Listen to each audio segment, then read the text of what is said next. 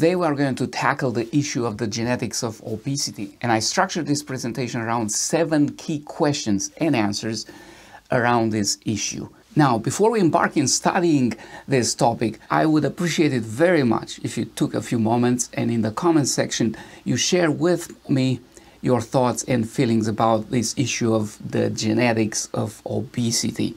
And I'll be doing the same at the end of this video, so make sure to watch till the end. First question is, how do we know if obesity is genetic and how much does genetics contribute to obesity? One of the landmark studies that shed light on this issue was a study on twins. The researchers took 12 pairs of twins and they overfed them 1,000 calories per day, 6 days a week, for a total of 100 days. Now, if genetics or other factors would be relevant, you would expect all these participants to have gained about the same amount of pounds, which would be around 24 pounds or 11 kilograms. But what actually happened in real life is that the range of weight gain was between about 4 kilos and 13 plus kilograms. Within twin pairs, the amount of weight gain was very similar. And that was one of the very first strong indicators that genetics play a very important role in determining how much weight we gain or we don't when we overeat. Since then, many other studies have contributed to this. More recently, there have been a lot of genome-wide studies that identified at least 120 specific sites in our DNA associated with higher BMI, higher weight, higher body fat composition. And experts estimate there are many more thousands, possibly hundreds of thousands such locations, each one of those having a minimal effect on weight or body composition. But together, the more of those we have, the higher the genetic risk for obesity is. As far as how much of the total obesity out there in the general population is driven by these genetic factors, estimates range between 40 and 70%, which is quite significant if you think about it. Are there specific genes that play an important part in weight gain and obesity? And the answer is yes. There are a number of specific genes. The first one that was discovered was the leptin gene in the 90s. And this gene codes for the hormone leptin, which is the satiety hormone. One of the most commonly used in studies is the so-called FTO gene, the fat mass and obesity associated gene. There is also the POMC gene, the pro-opiomelanocortin gene, and the receptor to these hormones that this gene codes for, the MC4R receptor gene. There's the insulin-induced gene 2, as well as the ADIPO-Q, the gene for adiponectin, which is also important. And all of these genes are highly correlated with BMI, with body weight, with body composition, with fat storage, and so forth. But I think the important thing to recognize and understand here is that while there are some individual genes that have a big impact on weight, like if somebody has a homozygous mutation in the leptin gene, those people will have morbid obesity early in life. Fortunately, these single gene mutations or problems are extremely rare in the population.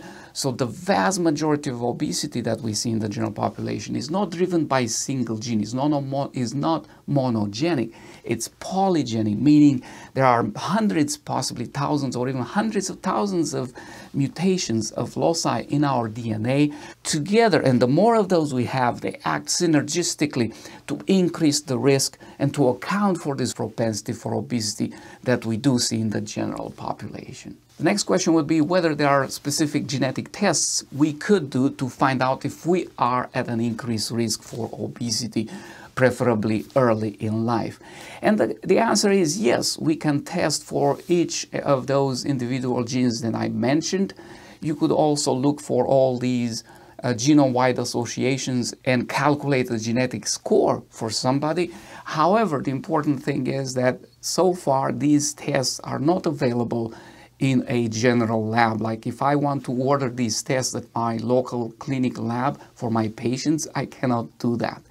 You could get creative and go to places like 23andMe or Ancestry or other things like that and do your DNA profile and some of them would allow you to do custom searches for all these variants, but you kind of have to know what you are doing and what you are looking for, and more importantly, how to interpret those results.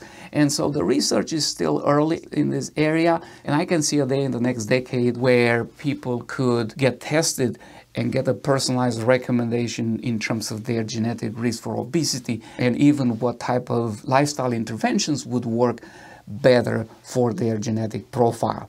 We are not there yet, though. Related to this is another question that's often asked, and that is, can gene editing technology ameliorate or improve genetic risk in people who have a high risk, genetically speaking, for obesity? Maybe in the future, but certainly not at this present time.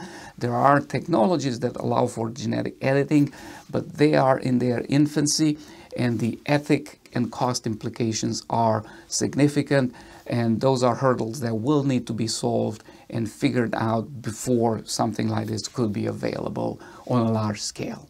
Epigenetics. These are changes that happen not to the genetic code itself, but they have to do with DNA methylation, attachment of moieties to the actual DNA molecule, or histone modification of the proteins around the DNA molecule, and other things like that.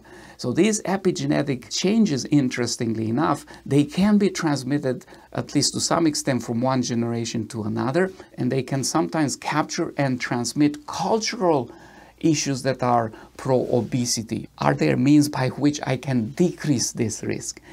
And even though at first sight, when we talk about genetics and heredity, barring genetic editing, we are tempted to think that we can do really anything about it. The reality is, and studies show, that there is actually a lot we can do to modify this risk. The way to think about genetic propensity, and a comparison that's quite plastic in this respect, is that genetics load the gun, but it's lifestyle that pulls the trigger.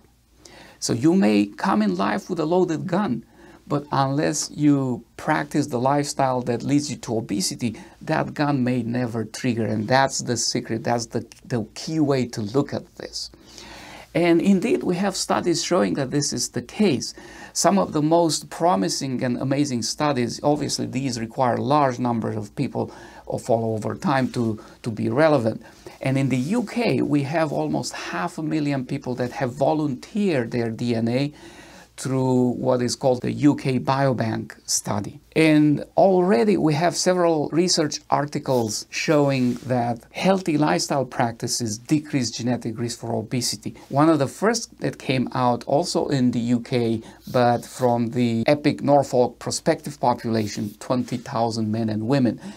What they showed was that regular physical activity decreases the genetic predisposition to obesity by 40%. Think about that. You can almost cut your risk in half, even if you were dealt the wrong cards, genetically speaking, for obesity, by walking regularly half an hour a day, 5 days a week. I mean, how cool is that, right? A low-fat, low-saturated fat, and low-calorie diet have been shown to decrease the risk significantly. But it's not diet and exercise alone. Sleep, adequate sleep, has also been shown to decrease the genetic risk for obesity in the UK Biobank population. And I expect these findings to continue to accumulate and confirm what we already know, and that is, if you put thought, planning, and effort in putting together an exercise program, an eating plan, if you take care of your sleep and lifestyle in general, good things will come from that. And these things will affect your genetic risk, even your epigenetic